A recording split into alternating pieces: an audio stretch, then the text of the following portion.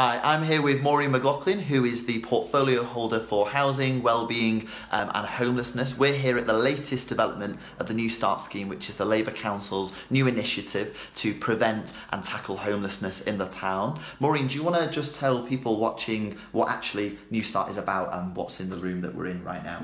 Okay, so New Start is about getting people who would otherwise be rough sleeping or threatened with homelessness into a home where they can start their lives again. So in this room we have a bed, a shower room, a kitchen, so it's all self-contained, and the person moving into here may have been a rough sleeper. They may be just on the brink of going into rough sleeping, and we're looking at how we prevent that happening.